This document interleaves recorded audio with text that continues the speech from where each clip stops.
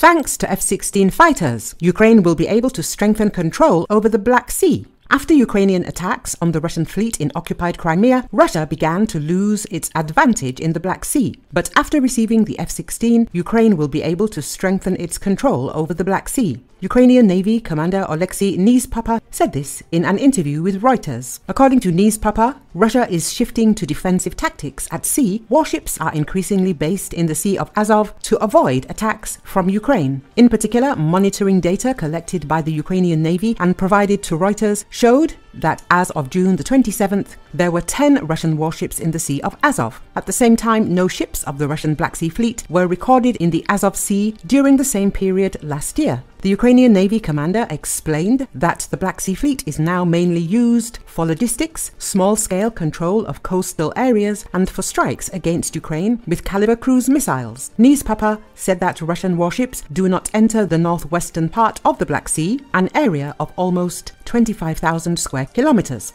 According to him, the F-16 fighters in service with the Ukrainian armed forces will allow them to challenge Russia's complete dominance in the skies over the Black Sea. Neizhpapa emphasized that Ukraine would like to expand its shipping corridor to include the ports of Mykolaiv and Kherson. Currently, it only includes shipping from the three main ports of Odessa. According to him, civilian vessels are escorted by patrol boats in some areas to protect them from mines, and air defense provides cover for both ports and corridors. Recall that Air Force spokesman Ilya Yevlash said that Ukraine is taking all necessary measures to ensure the effective operation and deployment of F-16 fighters on its territory.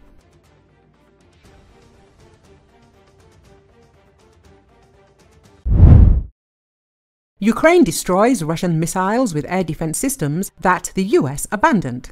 The Ukrainians are using an American-made air defense system that the United States decommissioned more than 2 decades ago to successfully shoot down Russian cruise missiles. As Business Insider reports, the weapon in question is the MIM-23 Hawk, a medium-range surface-to-air missile system that was first used in the 1960s and was long considered obsolete.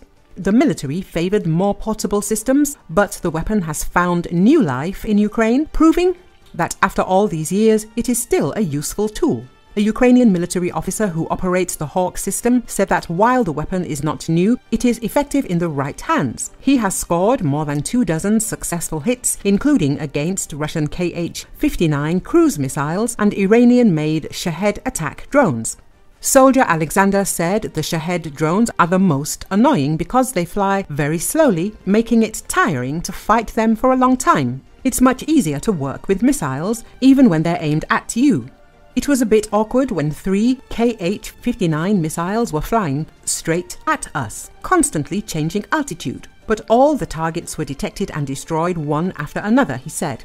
The main secret is not even in the weapons we work with, but in the synchronous and coordinated work of the unit. We understand perfectly well the risks and consequences if we do not listen or ignore each other, he said. The Hawk system was deployed around the world during its 4 decades of service with the US military. It saw combat in the Middle East. However, in the 1990s, after the end of the Cold War, the air threat to American forces changed.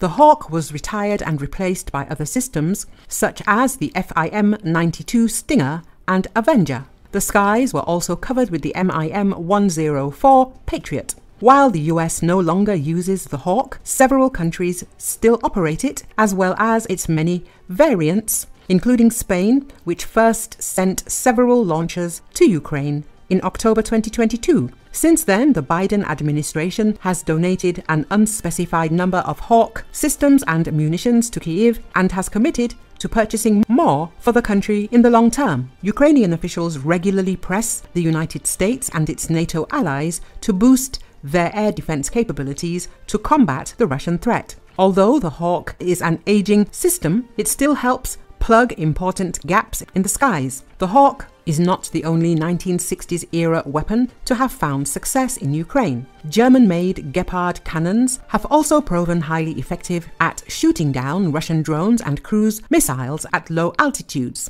Earlier, Prime Minister Denis Shmyhal stated that Ukraine will receive air defense systems and missiles for them. They will be provided by the United States and 8 other European countries. International partners heard us. We were able to convince them that strengthening Ukraine's air defense is the top priority. As a result, we have concrete results of the work of both the President and the entire Ukrainian team in recent times. The Prime Minister noted,